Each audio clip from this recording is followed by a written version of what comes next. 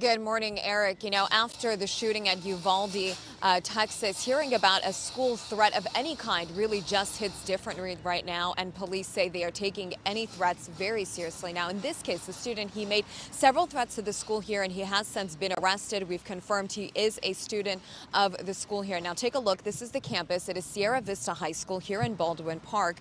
School is in session today, and the student, he was arrested at his home. This all happened last week, and it was on May 25th. It was after classes had ended for the day. A staff member telling police they had received an email threat about an explosive.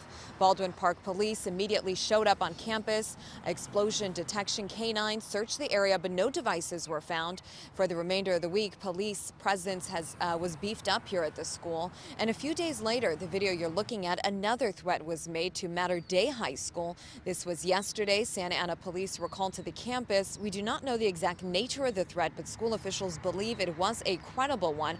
All classes and campus activities will be canceled for the rest of the week. Now, back out here live. According to Santa Ana police, they are taking the Mater Dei High School threat very seriously. As for Sierra Vista, the FBI has stepped in to assist Baldwin Park police. We're told additional threats were also made to the school here, and that police, they are looking into it, but that student, we can confirm, has been arrested. That's the very latest. I'm Ellina, reporting live here in Baldwin Park, KTLA 5 News.